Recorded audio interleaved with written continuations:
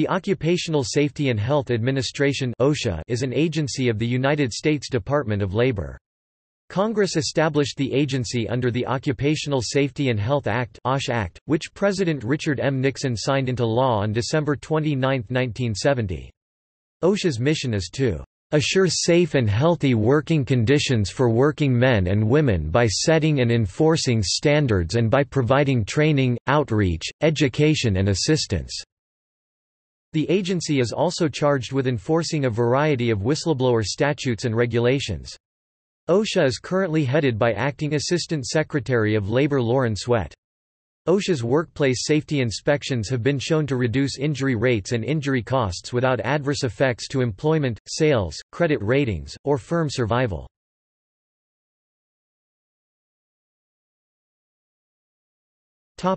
History. OSHA officially formed on April 28, 1971, the date that the OSH Act became effective. George Gunther was appointed as the agency's first director. OSHA has a number of training, compliance assistance, and health and safety recognition programs throughout its history. The OSHA Training Institute, which trains government and private sector health and safety personnel, began in 1972. In 1978, the agency began a grant-making program, now called the Susan Harwood Training Grant Program, to train workers and employers in reducing workplace hazards. OSHA started the Voluntary Protection Programs in 1982, which allow employers to apply as model workplaces to achieve special designation if they meet certain requirements.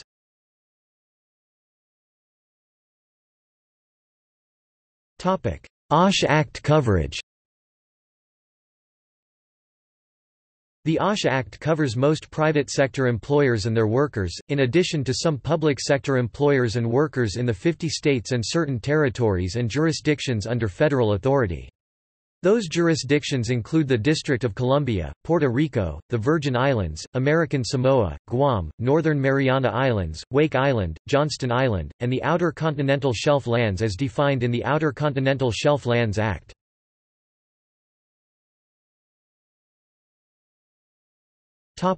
Private sector employers.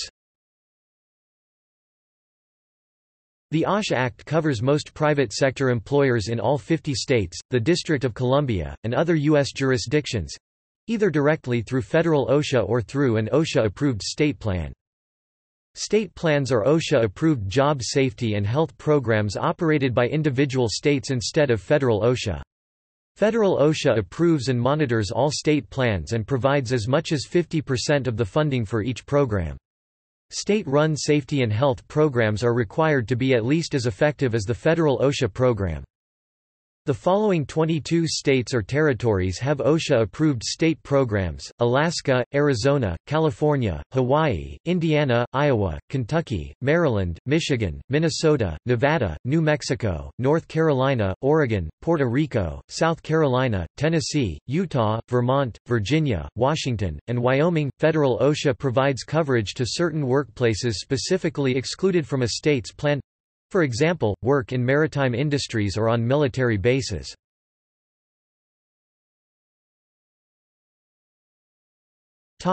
State and local governments.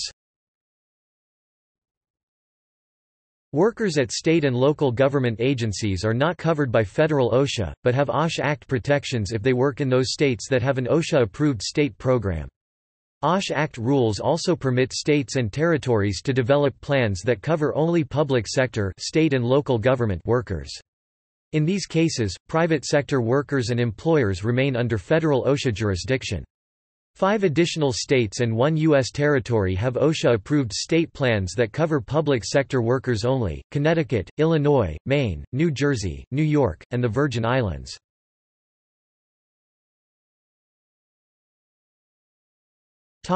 Federal government agencies.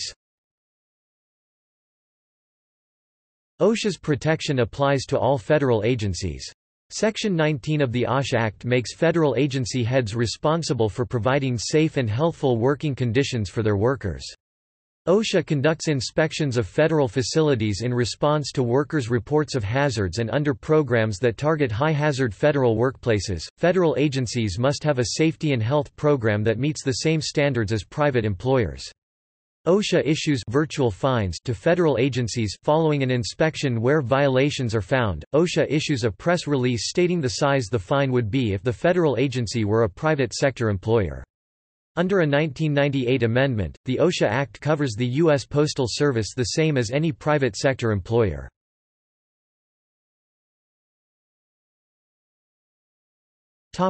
Not covered under the OSH Act. The OSH Act does not cover the self-employed, immediate family members of farm employers, or workplace hazards regulated by another federal agency, for example, the Mine Safety and Health Administration, the Department of Energy, or Coast Guard.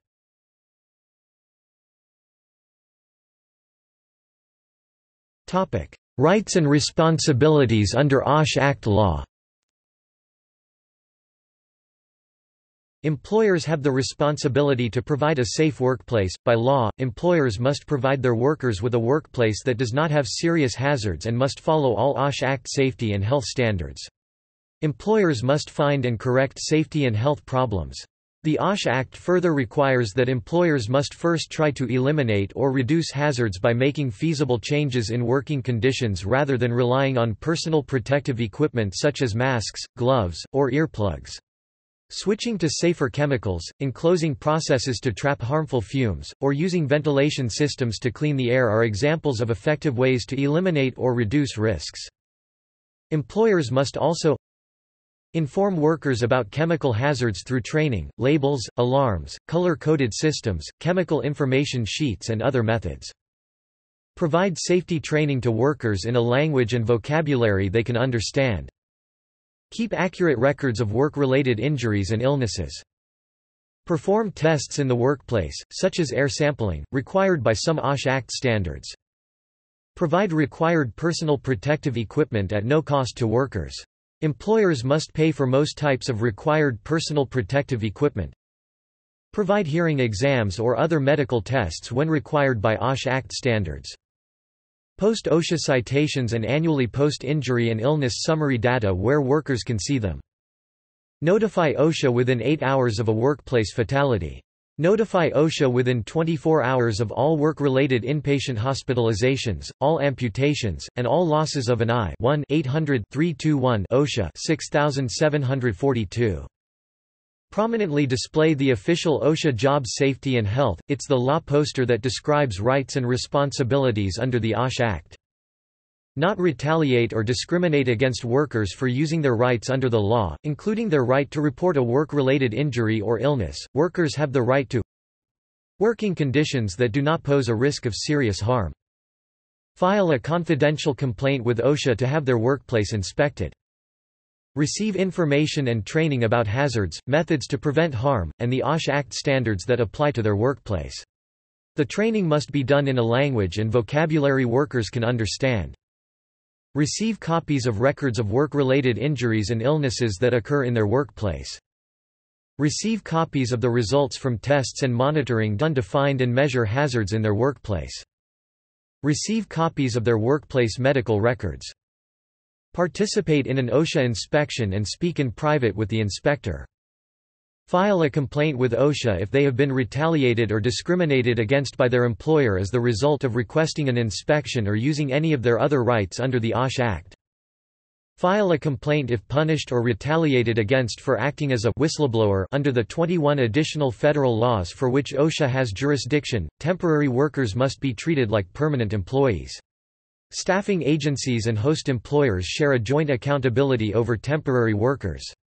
Both entities are therefore bound to comply with workplace health and safety requirements and to ensure worker safety and health. OSHA could hold both the host and temporary employers responsible for the violation of any condition.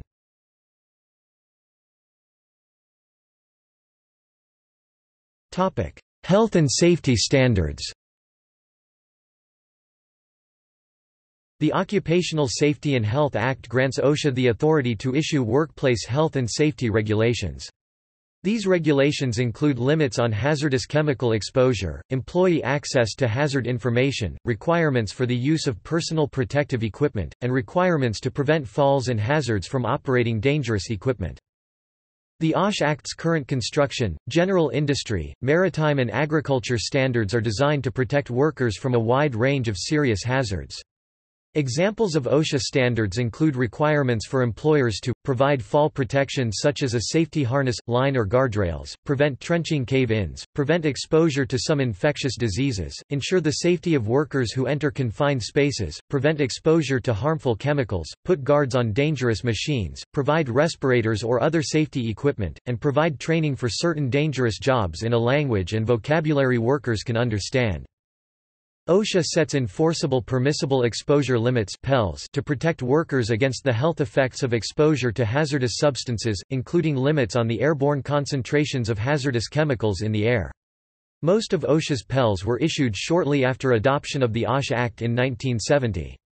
Attempts to issue more stringent PELs have been blocked by litigation from industry, thus, the vast majority of PELs have not been updated since 1971.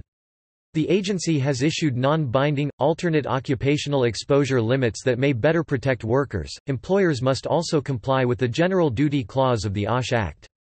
This clause requires employers to keep their workplaces free of serious recognized hazards and is generally cited when no specific OSHA standard applies to the hazard. In its first year of operation, OSHA was permitted to adopt regulations based on guidelines set by certain standards organizations, such as the American Conference of Governmental Industrial Hygienists, without going through all of the requirements of a typical rulemaking.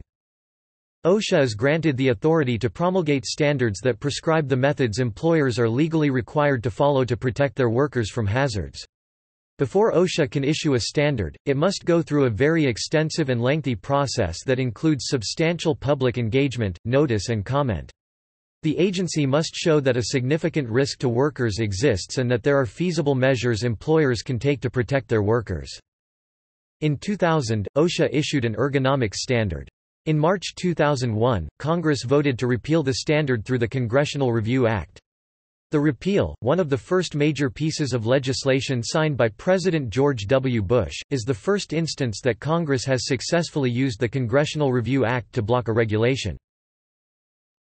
Since 2001, OSHA has issued the following standards: 2002, Exit Routes, Emergency Action Plans, and Fire Prevention Plans.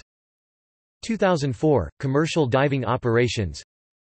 2004, Fire Protection in Shipyards. 2006, Occupational Exposure to Hexavalent Chromium. 2006, Assigned Protection Factors for Respiratory Protection Equipment. 2007, Electrical Installation Standard. 2007, Personal Protective Equipment Payment Clarification. 2008, Vertical Tandem Lifts. 2010, Cranes and Derricks in Construction. 2010, General Working Conditions in Shipyards. 2012, GHS Update to the Hazard Communication Standard. 2014, New Recordkeeping and Reporting Requirements for Employers. 2014, Revision to Electric Power Generation, Transmission, and Distribution, Electrical Protective Equipment. 2016, Occupational Exposure to Respirable Crystalline Silica.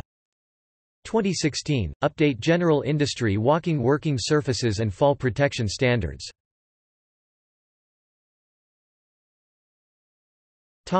Enforcement. OSHA is responsible for enforcing its standards on regulated entities. Compliance safety and health officers carry out inspections and assess fines for regulatory violations. Inspections are planned for worksites in particularly hazardous industries. Inspections can also be triggered by a workplace fatality, multiple hospitalizations, worker complaints, or referrals. OSHA is a small agency, given the size of its mission. With its state partners, OSHA has approximately 2,400 inspectors covering more than 8 million workplaces where 130 million workers are employed. In fiscal year 2012 ending September 30, OSHA and its state partners conducted more than 83,000 inspections of workplaces across the United States—just a fraction of the nation's worksites. According to a report by AFL-CIO, it would take OSHA 129 years to inspect all workplaces under its jurisdiction. Enforcement plays an important part in OSHA's efforts to reduce workplace injuries, illnesses, and fatalities.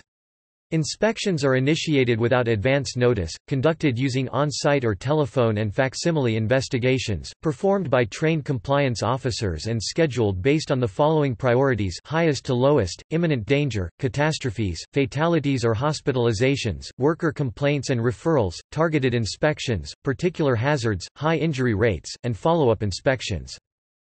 Current workers or their representatives may file a complaint and ask OSHA to inspect their workplace if they believe that there is a serious hazard or that their employer is not following OSHA standards. Workers and their representatives have the right to ask for an inspection without OSHA telling their employer who filed the complaint. It is a violation of the OSH Act for an employer to fire, demote, transfer or in any way discriminate against a worker for filing a complaint or using other OSHA rights. When an inspector finds violations of OSHA standards or serious hazards, OSHA may issue citations and fines. A citation includes methods an employer may use to fix a problem and the date by which the corrective actions must be completed. OSHA's fines are very low compared with other government agencies. They were raised for the first time since 1990 on August 2, 2016 to comply with the 2015 Federal Civil Penalties Inflation Adjustment Act Improvements Act passed by Congress to advance the effectiveness of civil monetary penalties and to maintain their deterrent effect. The new law directs agencies to adjust their penalties for inflation each year. The maximum OSHA fine for a serious violation is $12,500 and the maximum fine for a repeat or willful violation is $125,000. In determining the amount of the proposed penalty, OSHA must take into account the gravity of the alleged violation and the employer's size of the business, good faith and history of previous violations. Employers have the right to contest any part of the citation, including whether a violation actually exists. Workers only have the right to challenge the deadline by which a problem must be resolved.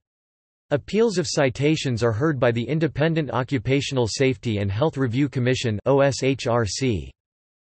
OSHA carries out its enforcement activities through its 10 regional offices and 90 area offices.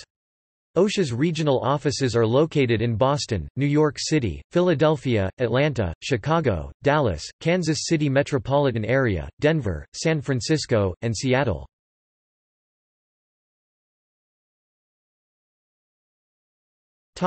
Record-keeping requirements. Tracking and investigating workplace injuries and illnesses play an important role in preventing future injuries and illnesses. Under OSHA's record-keeping regulation, certain covered employers in high-hazard industries are required to prepare and maintain records of serious occupational injuries and illnesses. This information is important for employers, workers and OSHA in evaluating the safety of a workplace, understanding industry hazards, and implementing worker protections to reduce and eliminate hazards. Employers with more than 10 employees and whose establishments are not classified as a partially exempt industry must record serious work-related injuries and illnesses using OSHA Forms 300, 300A and 301. Record-keeping forms, requirements and exemption information are at OSHA's website.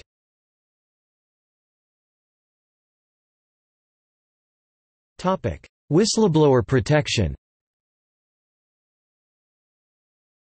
OSHA enforces the whistleblower provisions of the Occupational Safety and Health Act and 21 other statutes protecting workers who report violations of various airline, commercial motor carrier, consumer product, environmental, financial reform, food safety, healthcare reform, nuclear, pipeline, public transportation agency, maritime and securities laws. Over the years, OSHA has been responsible for enforcing these laws that protect the rights of workers to speak up without fear of retaliation, regardless of the relationship of these laws to occupational safety and health matters.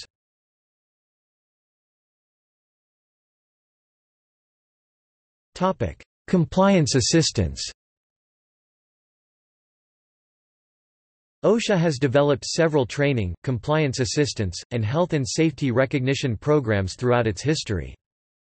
The OSHA Training Institute, which trains government and private sector health and safety personnel, began in 1972. In 1978, the agency began a grant-making program, now called the Susan Harwood Training Grant Program, to train workers and employers in identifying and reducing workplace hazards. The Voluntary Protection Program (VPP) recognize employers and workers in private industry and federal agencies who have implemented effective safety and health management programs and maintain injury and illness rates below the national average for their respective industries. In VPP, management, labor, and OSHA work cooperatively and proactively to prevent fatalities, injuries, and illnesses through a system focused on hazard prevention and control, worksite analysis, training, and management commitment and worker involvement. OSHA's on-site consultation program offers free and confidential advice to small and medium-sized businesses in all states across the country, with priority given to high-hazard worksites. Each year, responding to requests from small employers looking to create or improve their safety and health management programs, OSHA's on-site consultation program conducts over 29,000 visits to small business worksites covering over 1.5 million workers across the nation. On-site consultation services are separate from enforcement and do not result in penalties or citations. Consultants from state agencies or universities work with employers to identify workplace hazards, provide advice on compliance with OSHA standards, and assist in establishing safety and health management programs. Under the consultation program, certain exemplary employers may request participation in OSHA's Safety and Health Achievement Recognition Program (SHARP). Eligibility for participation includes, but is not limited to, receiving a full-service, comprehensive consultation visit, correcting all identified hazards and developing an effective safety and health management program. Worksites that receive SHARP recognition are exempt from programmed inspections during the period that the SHARP certification is valid. OSHA also provides compliance assistance through its national and area offices. Through hundreds of publications in a variety of languages, website safety and health topics pages, and through compliance assistance staff, OSHA provides information to employers and workers on specific hazards and OSHA rights and responsibilities.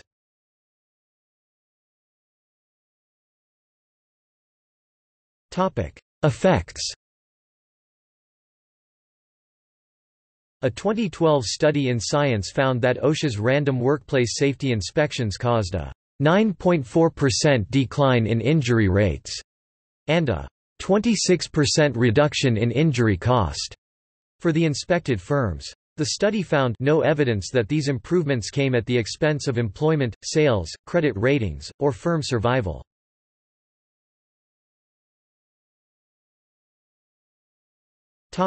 Controversy. Much of the debate about OSHA regulations and enforcement policies revolves around the cost of regulations and enforcement, versus the actual benefit in reduced worker injury, illness and death.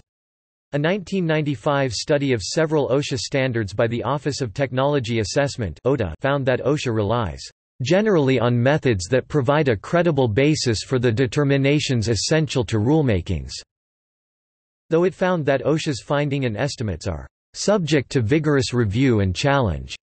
It stated that this is natural because interested parties and experts involved in rulemakings have differing visions. OSHA has come under considerable criticism for the ineffectiveness of its penalties, particularly its criminal penalties. The maximum penalty is a misdemeanor with a maximum of 6 months in jail. In response to the criticism, OSHA, in conjunction with the Department of Justice, has pursued several high-profile criminal prosecutions for violations under the Act, and has announced a joint enforcement initiative between OSHA and the United States Environmental Protection Agency (EPA), which has the ability to issue much higher fines than OSHA. Meanwhile, congressional Democrats, labor unions and community safety and health advocates are attempting to revise the OSH Act to make it a felony with much higher penalties to commit a willful violation that results in the death of a worker.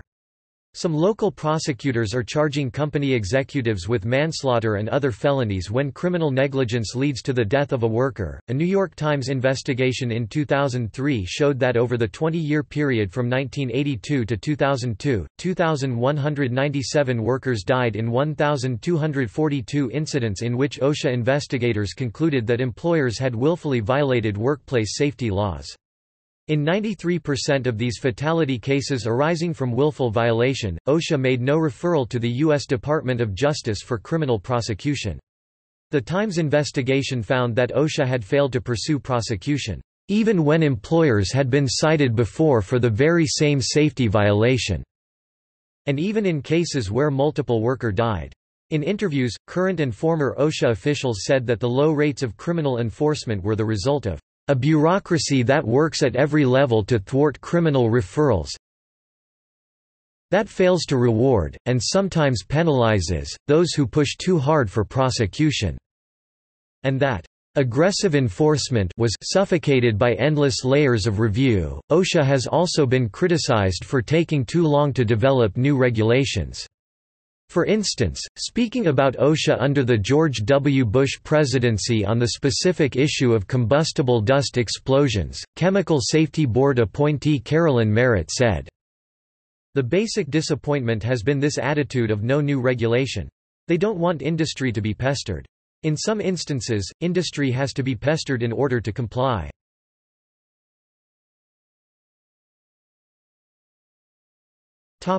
See also